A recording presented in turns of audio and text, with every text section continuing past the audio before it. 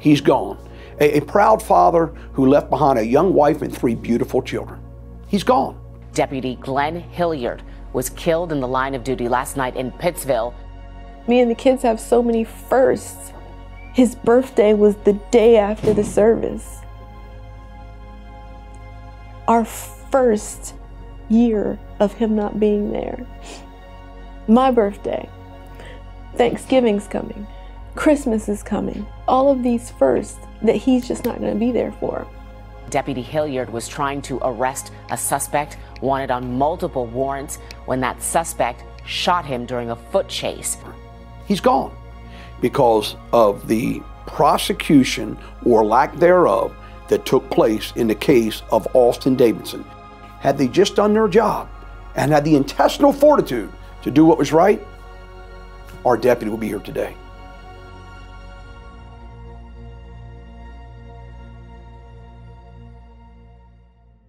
My name is Tashica Hilliard. I am the widow of Corporal Glenn Hilliard, Wicomico County Sheriff's Office deputy, who was killed in the line of duty on June 12th, 2022. Mike Lewis, I'm the sheriff of Wicomico County, Maryland. I have been the sheriff here since November of 2006. On June the 12th, 2022, just a few months ago. It was a Sunday.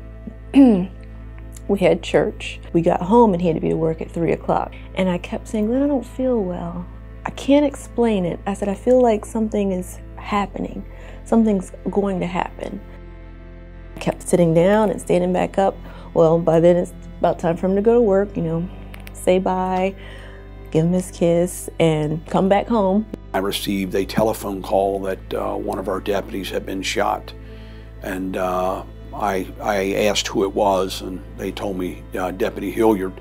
I was already lights and siren headed back to the county. I wasn't far away, but it seemed like an eternity before I was able to get to the hospital.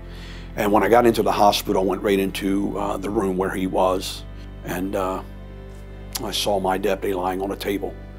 I went to the door. I was thinking in my head, I can't believe it's happening. It's here, it's real.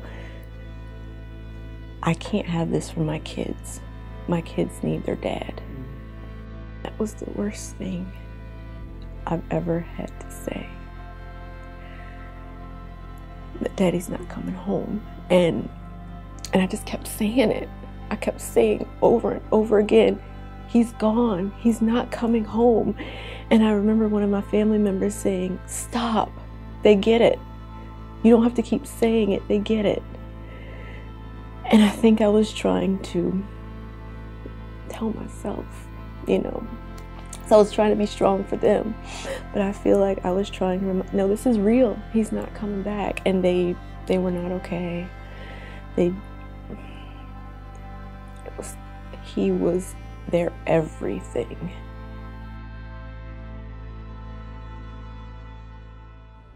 Wow. Glenn and I met in 2005. He was like part of the family the minute he met me and my family. He was full of life, full of love, full of joy from that first moment. Glenn was an excellent father. My kids are 16, well, 22, but 16 and 12. And still, when he would get home, they would hear the car pull up, the door open, and you would hear, "Father's home." And they would go running to the door as if they were 4 and 5 years old. I've said it many times about Glenn Hilliard. When he wore the uniform of the Wicomico County Sheriff's Office, he wore it proudly. He walked the walk and he talked the talk. He loved protecting the community. He loved finding criminals. He loved knowing that he took a criminal off the street. He was, without a doubt, a team player. He wasn't a cowboy, very down to earth. That he's very professional at what he does. Quite honestly, he became one of our rock stars here. He made me feel like, yes, there's a risk, there's a danger, but I'm trained for this. I never in a bazillion years thought that it would actually happen, especially on the Eastern Shore.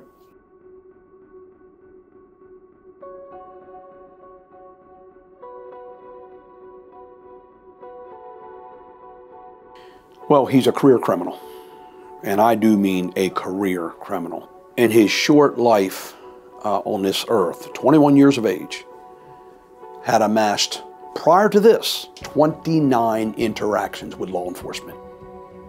I don't even care to remember his name.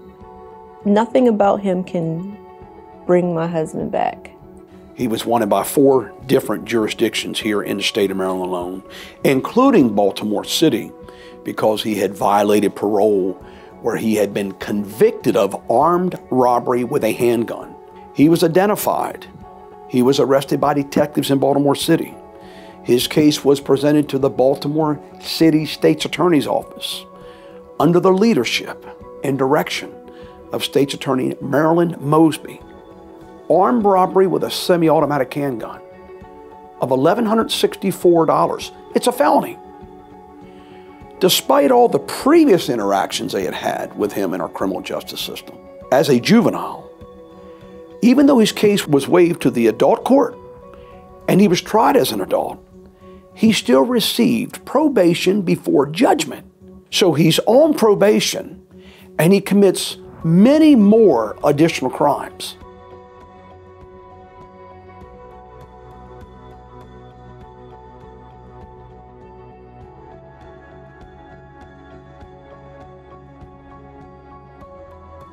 It's clear that this guy should have been incarcerated. Robbing someone with a handgun, semi-automatic. And you know what he said to the clerk actually? When asked, why did you point the gun at me? He said, because I can. And that's what is our criminal justice system today. It's broken. It's broken. They would like for you to believe it's broken because of disparate treatment of minorities. It has nothing to do with it. It's the violence in this country, violence in our cities. There's zero accountability today. Zero accountability. It has nothing to do with racial profiling. It has to do with the left's progressive vision of their new America they want to see. Reimagining America, reimagining law enforcement, reimagining the criminal justice system. I didn't go to law school, but I would think as a human, you would want to look at society as your family. If I'm prosecuting someone, society's my family. The community's my family. Do I want my family to get hurt? It's resulted in a huge uptick in the number of law enforcement officers not only being assaulted, not only being brutalized, but being crippled, being disabled, being disfigured, and in this case, being killed. What happened here in the state of Maryland is not unique. It's happening across this country with progressive prosecutors. They are eviscerating law enforcement from doing their jobs. And it's happening up in New York, it's happening in New Jersey, Chicago, Houston, and Detroit. It is a false narrative. It has been a false narrative. Our anniversary was just a few weeks before he passed away. I had the card still sitting on my nightstand. And it's my last anniversary card.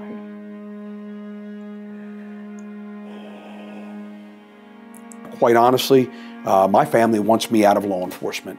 But as long as I wear a badge and I wear a gun, I'm going to tout the successes of proactive policing, why we should all be out there stopping cars every single day and holding criminals accountable. I'm going to go down fighting. I'm not giving up on this country. I believe in what we do. I believe in what law enforcement does. If Marilyn Mosby had done her job, if her state's attorneys, her assistant state's attorneys had done their job, if she had kept her finger on the pulse of this case, Glenn Hilliard would still be alive today. But we talk about Daddy all the time. We talk about things Daddy loved. We talk about things Daddy would say if he were here. We do not let him die. We make sure that he is alive and living in our lives. I try to be strong because I know Glenn would want for me to be strong. He was proud of my strength. He always told me how proud he was of me. That's my goal. My attempt is to be strong. It doesn't always happen. I've now lost a deputy and a line of duty. A unique club that no chief or no sheriff wants to be a part of. Not one of us. But I'm here. And quite frankly, it hurts.